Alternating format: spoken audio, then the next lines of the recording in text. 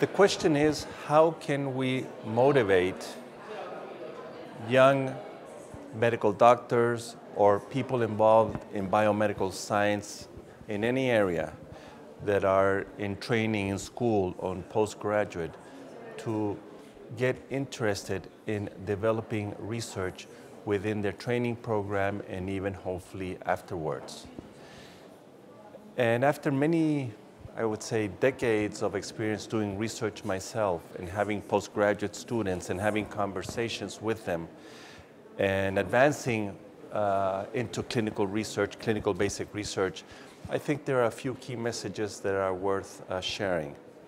A first key message would be that doing research has tremendous advantages for students, not only for those that want to pursue a research career, but even those that will end up being good doctors. Because if you enter in a research environment and you learn how to develop a research project, which is based on a very good question that has to be generated by you, by the person that's interested in doing research, a question that is simple, clear, not previously answered, that will lead to a hypothesis. Each question must lead to a hypothesis that is based on literature review, is based on the research that others have done that will help answer your question but have not fully answered it yet, but will allow you then to think what would be the right answer, which is a hypothesis, and then lead you to a specific aim. That is, clearly define your hypothesis to set a question, a hypothesis, a clear aim to move to research. That way of thinking will help you not only to be a good researcher, but will help you to be a good doctor or a good person that's just seeing patients, a doctor, a nurse, a technician in the medical field. So that's why we say, if you think in a research way terms, you will also think using evidence-based medicine. Questions, hypothesis, aims. And that is why we want our students to learn the research methodology in their training.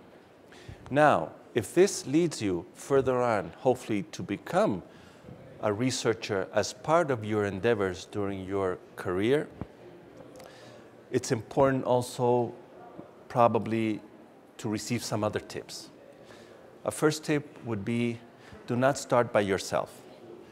Start in a group, get support by those who know more, and talk with them and discuss with them your question, your hypothesis, your aim, and then the methods that you will use to better answer your specific question. So start with a group.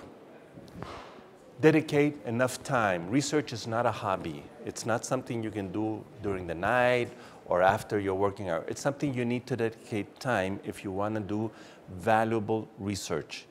And if you're not going to do valuable research that's going to answer your question, it's probably better not to do it at all.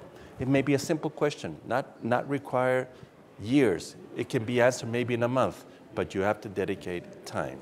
You have to try to obtain some resources, and there are ways to obtain resources, and you can talk with your mentors. And finally, when you get to the results, you want to publish. You do not want to do your research to keep it just in a drawer or keep it locked somewhere. You want for the results to be shown for others, because that's the way our research is helpful. So if you have a good question, you're able to generate a hypothesis and specific aims with the help of mentors that gets you in a research mode of thinking, in a research environment, you will see that you will be able to become probably a better physician, a better person in the way you confront in general different issues that are involved with your medical practice. That is why I would urge you to seek with your professors, with your teachers, the possibility of developing a research project. It can be small, medium, or big, but it has to be clear It has to have a question, hypothesis, aims, and methods. And you need help of those who know how to do this to advance in your research career, or if not research career, in your research endeavors to become a better doctor.